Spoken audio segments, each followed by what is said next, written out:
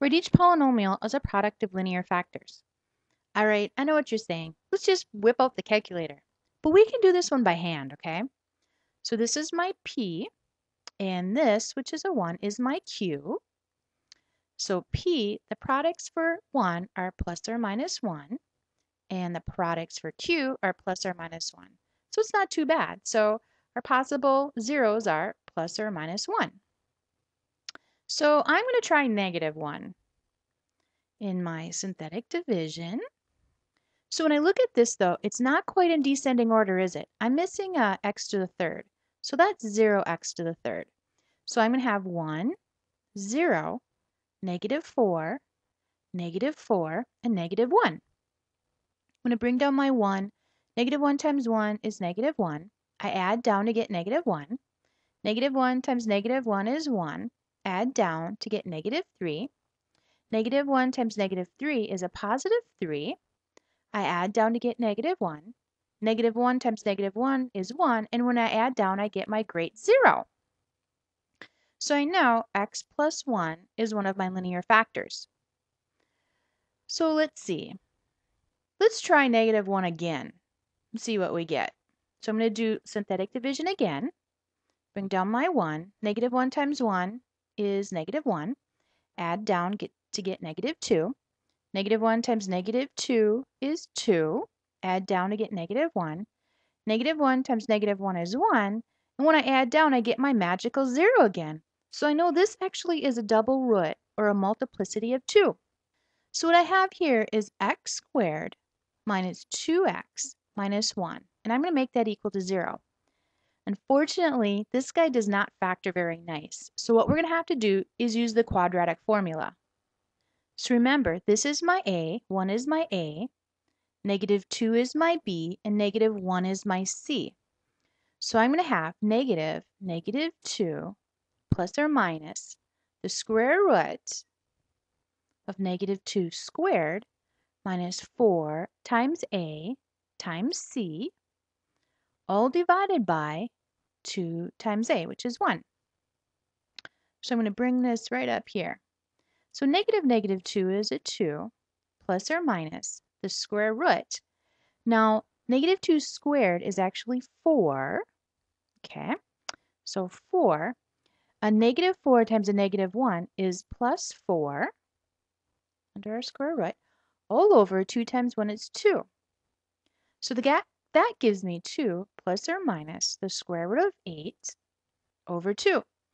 Well, if you remember from earlier, the square root of 8 actually reduces into 2 the square root of 2, all divided by 2, which reduces farther because there's a 2 in all of these. Let's do that. 2 times 1 plus or minus the square root of 2 over 2. Those cancel. So x equals 1 plus or minus the square root of 2.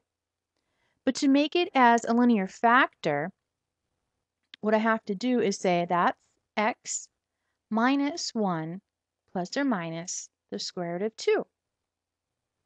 And that actually gives me 2 of them. It gives me x minus 1 plus the square root of 2 and x minus 1 minus the square root of 2. And so this is my product of linear factors. Yep, that was a lot of work, but it was kind of fun. Write each polynomial as a product of linear factors. So this is my p, and this, wow, is my q. So p is going to equal, my factors are plus or minus 1 and plus or minus 3. For q, it's going to be plus or minus 1, plus or minus 2, plus or minus 3, and plus or minus 6, because it's all the factors of 6. So my possible zeros, wow, we're going to have some fractions in here. It's going to be plus or minus 1, plus or minus 1/2, because 1 divided by 2, plus or minus 3, plus or minus 3/2, because that's 3 over 2, and so on. So I think you see where this is going, okay? So I'm going to use synthetic division to figure out which one of these is my 0. So I'm going to set up my synthetic division, and I'm going to try positive 3.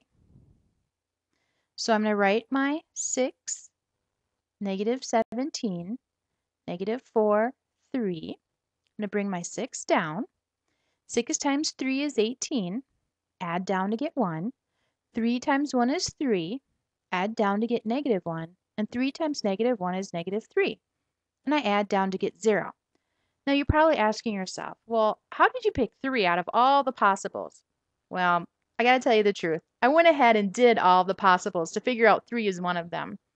I don't have a lot of time. You only get 10 minutes for these little videos, so I kind of skipped ahead a little bit.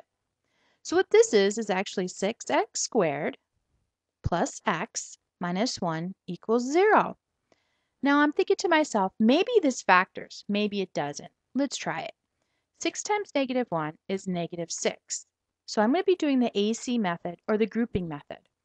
Well, I know that negative 3 times 2 is negative 6, and 3 times negative 2 is also 6. Well, 3 plus negative 2 gives me my positive 1. So I'm going to have 6x squared plus 3x minus 2x minus 1 equals 0. If you don't quite remember the grouping method, go back to one of my reviews. It's not too bad. So to continue the grouping method, I look at the first two and say, well, what's in common? 3x is in common, actually. So that leaves me 2x plus 1. Because remember, when I distribute, I have to return to my original. So 3x times 2x is 6x squared.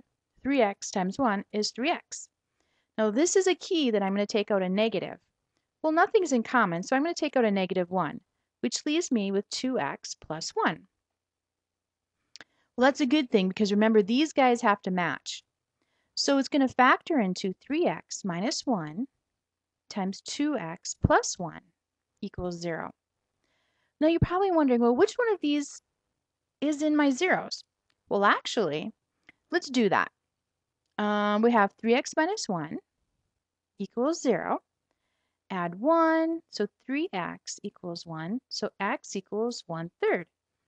And we would have gotten that right here, 1 over 3, 1/3. The 2x plus 1 equals 0, minus 1, 2x equals negative 1, so x equals negative 1/2. And that's also one of my possible zeros. So write this as a product of linear factors. I'm going to have x minus 3 times 3x minus 1 times 2x plus 1, and I'm going to make that equal to y. For more practice, go to www.piecrust.com for free math worksheets with the solutions.